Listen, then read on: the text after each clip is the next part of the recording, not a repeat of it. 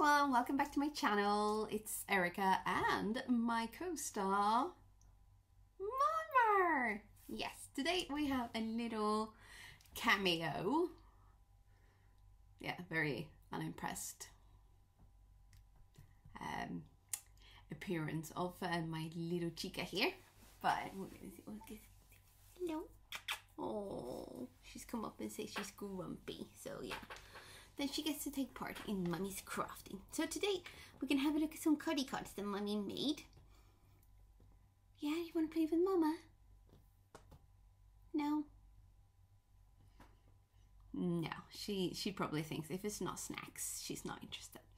But I am going to show you a couple of cards I made with the Pinkfresh Studio release.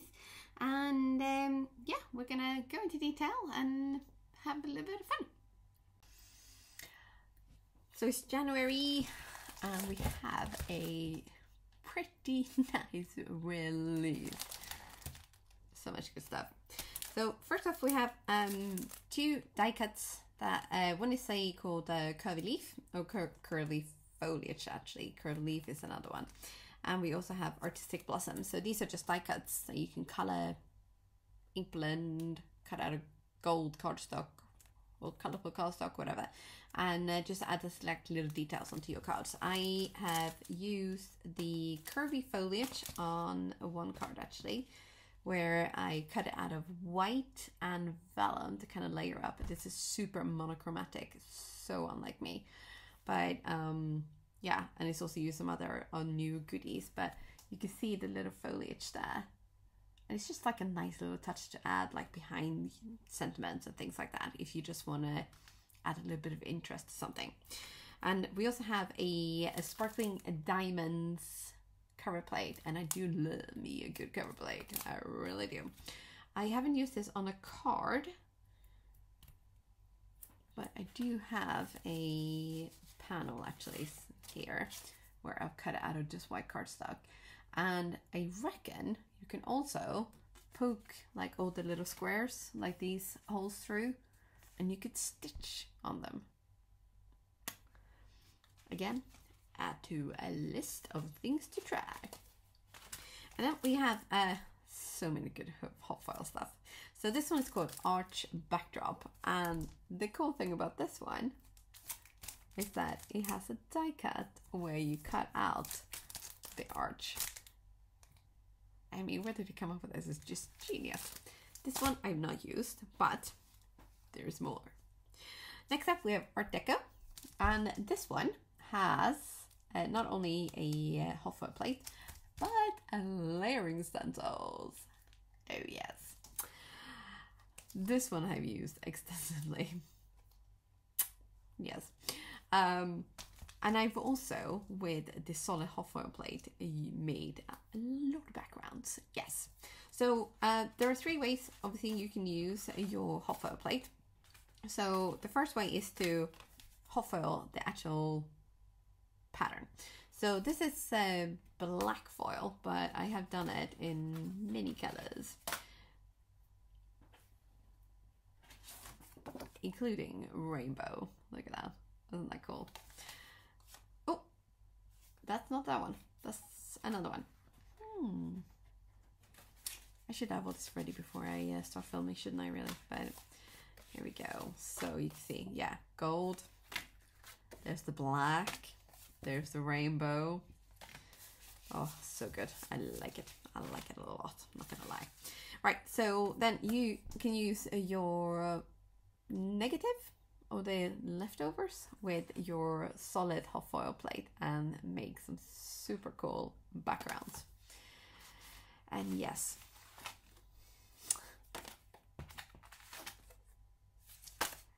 I might have been on a bit of a roll, just a little bit, because you know it's pretty fabulous. Now the third way you can use your hot foil plate is as an embossing folder. Oh yes, look at that. So you can either use with this to the front or the back, depending on whether you want dips or texture on top. So super cool. Next up, it's Geoblocks, and it's another hot foil plate. And I did show that when I was throwing that stuff around. And it also comes with layering stencils. So this I have, again, used excessively. Because, you know, quality control and trials and errors and all that, right? So I started out with the rainbow foil. And it looks really, really cool. Super cool. And I have used the negative. Now, I did have a little bit of issue with my pressure with my hot foil plate, this on hot foil plate. So I've been trying to kind of make sure I get a, you know, the best imprint I can get. And the one thing I've noticed is if I fold a thin sheet of paper, like a normal size paper, just in two, and add that to my shim when I'm doing this solid hot foil plate, it adds a little bit of extra pressure, but not too much, so that your machine kind of goes, oh. And that seemed to do quite well, because look at that. Yeah, it's almost like perfect mirror cardstock. So, tip top. Why do I say tip top? Top tip. Yes. And like I said, super lovely, gorgeous, just with gold on white cardstock. It's so, so nice. And I have made a fair amount of cards with that set. So I have 1, 2, 3. Yeah, so these 3, of course, and this one, and with the Art Deco one as well, I made this card here. So I just used that gold foil in the background, and it just it's sometimes it's just that little touch, right? Yeah, not gonna lie, I love it. And of course, that you can also use as a embossing folder, and it's so fun, like 3 for 1. I'm a fan, big fan. Yes. All right, so next up we have Floral Envelope, and this is a super cute little set. So it's not a massive set itself, but it has a little envelope and a little flower bunch and a bow.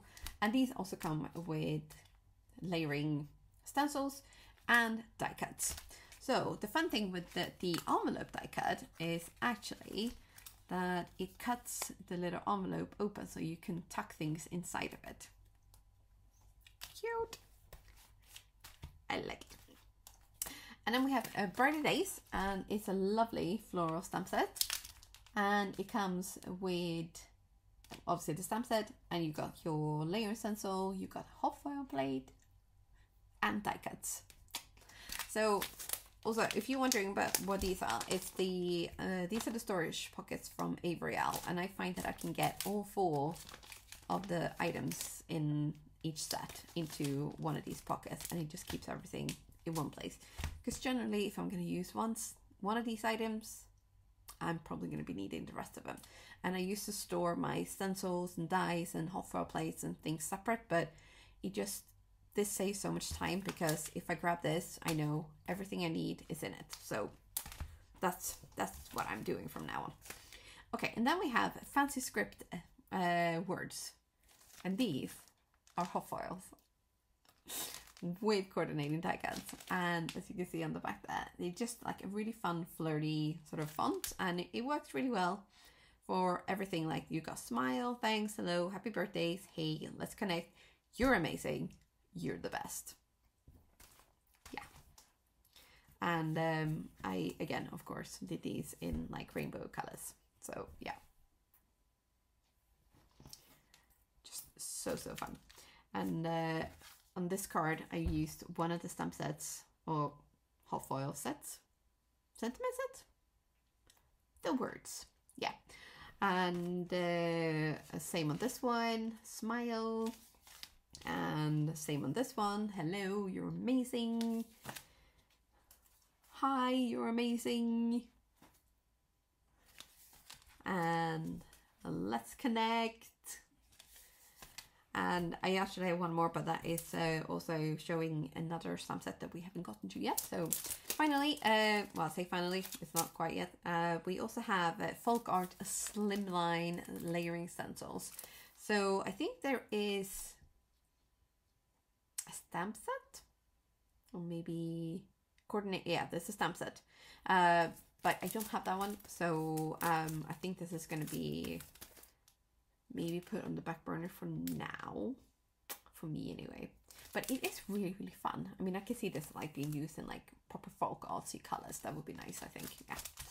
And then finally we have Beautiful Blooms stamp set, and it's nice, beautiful, big images like you see, like that. And it comes with the coordinating die cuts and the layering stencils as well. No hot foil plates for these, but you can always heat emboss them if you want to do that. And I have gone ahead and made so many flowers with these, so there will be many, many more cards coming. But here's one of the cards that I made using that, and it also has the fun hot foiled words for that. So yeah, really great start to the year for Pinkfresh and their releases. Can't wait to see what else is coming in their next year. But as I said, I will go on into the video of actually making some of these cards as well, and there will, like I said, there will be many, many more, and probably a lot of surreals as well, because fun. And with that, we're gonna hop into the actual card making, and I hope you enjoy. So first things first, we are going to heat up our glimmer machine. I have the Spellbinders Glimmer Hot Foil machine, and this is gold foil. And it's nearly finished on this roll, but I'm still going to try to just use what I need. So I use these Fiskars. They're actually fabric cutters to cut foil. I learned this trick from Heidi Swap, actually, from years ago when the Mink machine first came out. And it just works a treat. It is so much easier than trying to cut foil with scissors. So once the machine has been heated up, I usually put my plate on as soon as I turn the machine on, because I do find that once the hotter it is, or the longer it's been on there, the hotter it gets, and then the more evenly it will distribute the heat. So you're gonna wait for the machine to be ready, and then we are going to put our shims on the plate, and then we're gonna run it through the die cutting machine very, very slowly. So this is actually sped up, so you can tell how slowly I'm going. I think this is actually sped up 4 times. So I am going extremely slowly to give that foil and the hot foil plate just time to kind of mesh with the paper. So we are going to remove all of this, and we're going to get to the best part. This is for sure the best part of foiling, the reveal. Look at that. It's so pretty. I love this. So cool. Now we're not going to waste this part, so this negative part, we are going to use that with the solid hot foil plate. So what I do with this is, because it's difficult to tell exactly where the plate is sometimes, is that I use a little bit of washi tape, skinny washi tape, to hold the foil in place. And this works as well when you're doing like the pattern. So here again, I have put the plate on the machine as soon as I turned it on, and then I have actually let it sort of run through the cycle a couple of times to make sure that it's very evenly heated. And then we're gonna put our foil and our paper onto the machine. No, it's already on the machine. We're gonna take the whole thing, the whole shebang, and we're gonna put it into our die cutting machine, and we're gonna roll it slowly.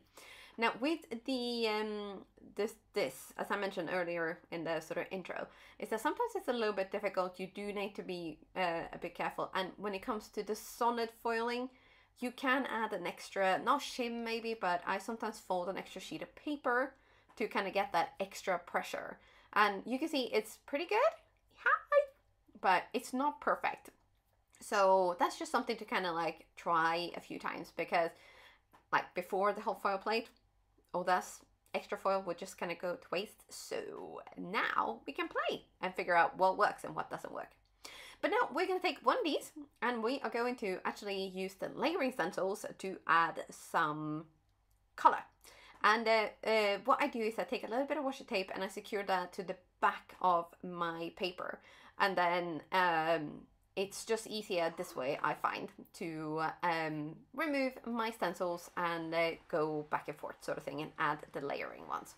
Now I'm actually going to be using a couple of different techniques here, and you see that I try to kind of cover up bits with the washi tape. Now this didn't work out as great as I was hoping. So for the next panel, I did use another technique. So we're going to go into that right now. So we're going to do the same thing here. We're going to take the washi tape, put it onto the back of our paper, stick our stencils down. And then I have these bits that are called my finger savers. And these I usually use when I am just ink blending. So I don't put my very oily fingers into the ink to leave fingerprints. But I have a couple of these, and you can see that there is like a little bit of yellow post-it tape on these, just so I can see where they are. This is just very cheap acetate. Don't go wasting your expensive, nice acetate in this. Buy some very cheap stuff, because this doesn't have to be very, very good quality. All it has to do is basically cover your project. And so here I'm going to use the 2 pieces, and then I'm going to use 2 other little pieces of washi tape to kind of keep them in place, so that I can just ink blend over this one little section. And then to kind of try to avoid any ink spillage or contamination, we are going to use a bit of this is an old kitchen towel that I use in the craft room now. So we're just going to wipe down the 2 pieces of acetate, so that any color or ink that is left on those, we're going to wipe that up, and then we are going to move to the next section, secure it down with the 2 little purple pieces of washi tape, and then we're going to ink blend there and add the color in. Now on some of the lids you can see that I have a brush for each color, and then I go in quite heavy to get that brush covered with ink, and then I'm tapping off the excess onto the lid, and this is sped up a lot. So I mean, this is going a lot faster than, you know, if I could do this, then I probably wouldn't have been going, because then it would be like shaking off. But the reason I do that is to make sure that first of all the brush is covered really, really well with the ink, and then also instead of wiping this off on my like work table or work mat even, I'm keeping that for that time when I need a really soft blend. I mean, here we're gonna go in heavy with ink, because we're gonna want super vivid and colorful background, but it's just a nice little sort of top tip hack for a nice soft blend. So this is stencil 1 done, and we're just gonna have a little look-see at this, because again, I mean, the reveal, whether it's stencil or foil coming off, it's just the best. I mean, look at that. Ooh. And this, you wouldn't actually need anything else than that. You can actually use that as it is. I like that a lot. And the fun thing with this, with these stencils, is that there is 3 stencils. I actually only ended up using 2. And here, I forgot to press record for the first 2 bits. Ugh, like an idiot. And you know, you can't erase the ink blending, so we're just gonna go with it. So we are going to hop in here, and we're gonna use the same technique with our 2 finger savers, which are now ink blending savers, I guess. And we're gonna go up and down and make sure that we cover each one of these blocks with color, and we're gonna use the exact same color as the first stencil. And then I did stop at stencil number 2, because I thought it actually made the colors pop even more with leaving that one little bit of white. So this is stencil 2, and we're gonna peel and reveal and go, wow, look at that. Pretty, right? I like it a lot. So now we have a couple of backgrounds, and I did actually forget to show that I ink blended what was left on those brushes with over a 3rd piece, because yes, I went to town making stuff. But here we're gonna add, or we're gonna make a few bits and pieces to make sure that we have, you know, options when we're putting our cards together, because I do like my options. So this is the fancy script words, and these I have hot foiled with a rainbow and with gold, because, you know, again, a girl's gotta have options. And with the headers uppercase alpha dice, I cut out the word hi, And I've also used the stitched scallop rectangles to cut out a frame of gold. This is, unfortunately, this is discontinued. This is from Tonic Studios, and I think it was called like Honey Gold or something like that. It's a beautiful like satin matte gold mirror cardstock, and I'm so sad that they actually got rid of it. It's like, if I'd known that they were going to discontinue, I would have bought like 50 packs.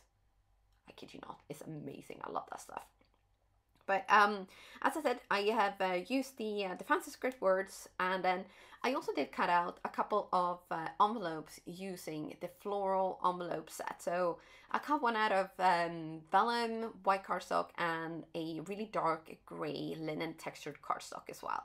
And then I have used the script, or the fancy script words, to kind of make little messages pop out of these envelopes, just to kind of add a little bit of a fun element to the cards.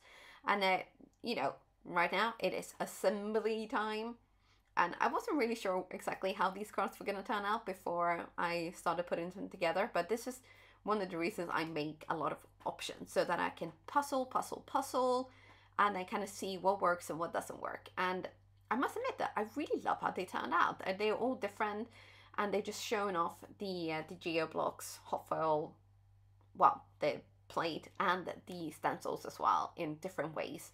And I have these flowers actually from the Beautiful Blooms stamp set as well. So I've heat embossed these and then just added some color with the layering stencils.